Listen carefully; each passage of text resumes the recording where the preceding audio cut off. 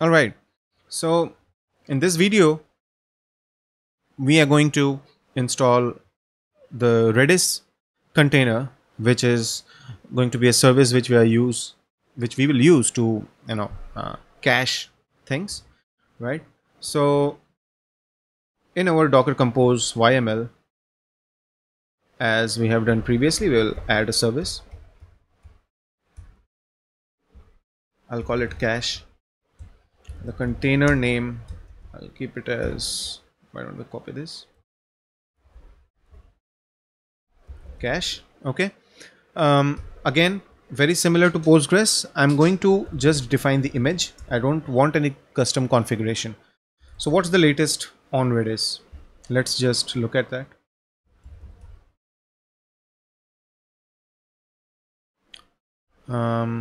Hey, by the way, I'm using it so much, so why don't we start it? Right. So yeah, that's done. I'll just hit Redis again. I'll do this one as well. Okay. The stable one, it seems to be okay. 5 is no, there's no stable one. I guess it's RC. So we will use 4011. Okay. So image name is Redis 4.0.11, ports. Okay. Now here's one thing. I already have Redis on my laptop. If you see, I'm inside my desktop, and if I do Redis CLI, I have Redis running, right? But I wanted that as a server, service. So what I'll do is I'll say 63790 on my server points to 6379. The reason is, in my previous video I told you that Table Plus can connect to Postgres, but it also can connect to Redis.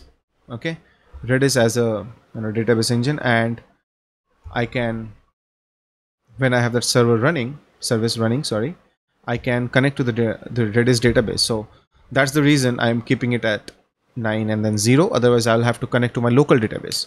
So yes, I have this, and I think that's all we will need to run the service. So I'll stop the 2 containers for now.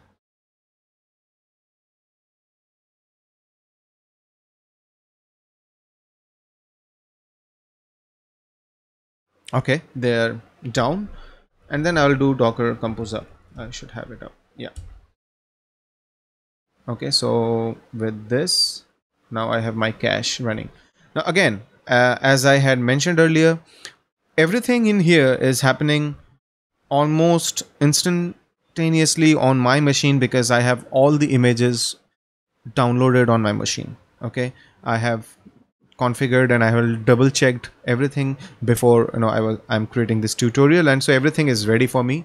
But when you will run these commands, you might have to wait for the images to get downloaded, and yeah, so that's the thing. Okay, so where was I? If I do Docker container ls, we can see all these 3 containers running. Okay, up 44 seconds. The mappings are also visible. This is my cache. 63790 is pointing to 6379. Now this is the Postgres, and this is my Apache running on port 80. So I wanted to show you that first of all, we can connect to Redis, and I have no database in here right now, and also I can connect to the Redis container. Okay, so cache, and I can do Redis CLI to get in here. Now we would want our Laravel application to be configured to use caching driver Redis. So I'll change this. Host is going to be cache because my service name is cache. The port is fine because my Redis container is running on port 6379. Okay, with this thing done, my application can use Redis, but how do we confirm that it's actually running, right? um, I have monitor running. Is it monitor or is it monitor all? Redis monitor all? No, so it's monitor. Let's see, CLI. Okay, so this is running, and I'll need to go to the documentation once, and let's see what's the syntax for caching something forever. So I'll hit cache. This. Oh, by the way, I'll need to also install predis as my caching driver. So composer require predis. Okay, let's add that while we look for forever. Remember forever, right? So inside our web.php, this route, what I'm gonna do is $users equals cache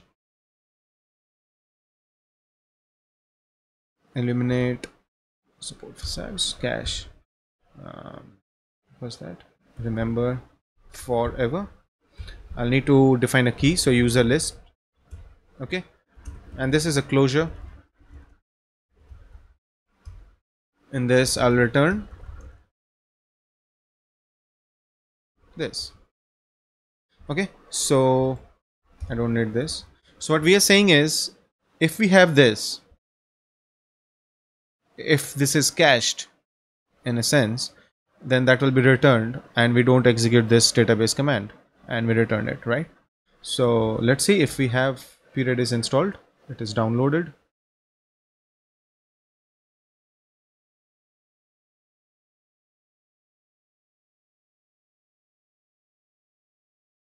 Right, so monitor is on. If I go to this page and hit refresh, right, the cache is created, and undefined variable user. Okay, must have made some mistake. Yeah, oops. Users. So yeah, we have this from cache. Okay, just to ensure that we are talking about the same thing, what we can do is we can run php artisan migrate refresh seed. Okay, migrate seed, right? And we have done the migration. If I go to where is the new tab or a connection? I need to close it, is it? Right, so homestead database users, the first one is some professor sage something something, and in here we have something different, right? Why? Because this is coming from cache. So now if I do php artisan cache clear, so this does a flush db, and now once we refresh, we see the correct user data, so which means the cache was created, and on the subsequent refreshes we will see that the cache was set. Select one, and we are using the user list. So yes, with all these things in place, if we look at our Docker Compose, we have our three services running, the cache, the DB, and the web. We have all the containers listed here. They are up and running for more than 6 minutes now. And yeah, we are ready to get started with our development. The only thing pending right now is the Elastic Search container, which I'm going to do eventually, but yeah, in my subsequent videos. But yeah, so far we have the Laravel container running with all these three services. This is what you can pretty much use for any of your Laravel project, where at any point of time, if you feel that your machine is not as per the requirement of the Laravel version. For example, you are still on PHP 7.1 maybe, and you need PHP 7.2, or you are on an older version like PHP 7.0, you can always use that. So the basic idea is you have the Docker Compose YML on the root folder of the Laravel application. Okay, not the public folder, but on the root, so that it's not accessible. And then you have a Docker folder, in which the only folder right now we have is web, because we have customized it, so we have a Docker file for it. Otherwise, if you see for the DB and cache, we don't have anything. So yeah, with these two folders, you are good to go. You can configure the port and it should be all running fine. So yeah, that's how we have a Laravel application on Docker. Thanks for watching, guys. If you like the video, do click on the thumbs up icon and don't forget to subscribe to my channel.